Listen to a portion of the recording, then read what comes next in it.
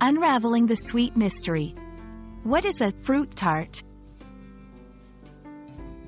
Hello, dear friends and language enthusiasts.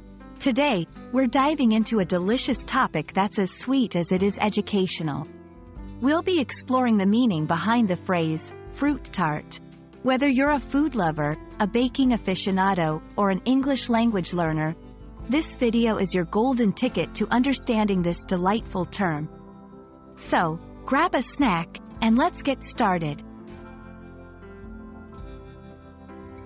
Let's dissect the phrase, fruit tart. A fruit tart is a dessert, and understanding its two components will give us a full picture.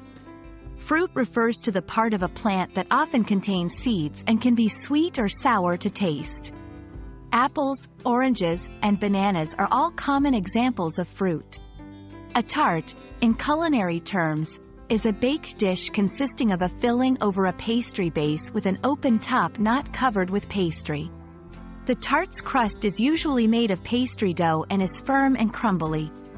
When we combine these words, we get fruit tart, a tasty dessert that features a pastry base topped with either fresh, candied, or glazed fruit. Context can often change the meaning of a phrase. In our case, fruit tart could also refer to the flavor of something, such as a candy or a beverage, that is designed to taste like a fruit tart. It is important to understand the context to know whether someone is discussing the actual dessert or just the flavor. For instance, I made a fruit tart for the party. This likely means the actual dessert. This gum tastes like a fruit tart. Here, it refers to the flavor. In many cultures, fruit tarts are more than just a dessert. They're a part of culinary tradition. They can represent celebration, craftsmanship, and the use of local, seasonal fruits. Discussing a fruit tart might bring up different images and emotions depending on one's cultural background and personal experiences with the dessert.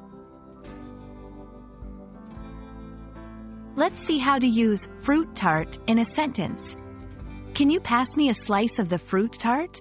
My grandmother's specialty is a mixed berry fruit tart. The bakery is famous for its homemade fruit tarts.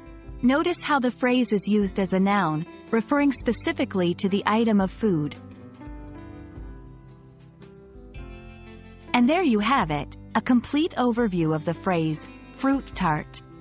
We hope this video has not only made you a bit hungrier but also helped you understand how English phrases can be quite straightforward yet rich in meaning. Stay curious, and we'll see you in the next video where we'll unravel another piece of the English language together. Happy learning and happy eating!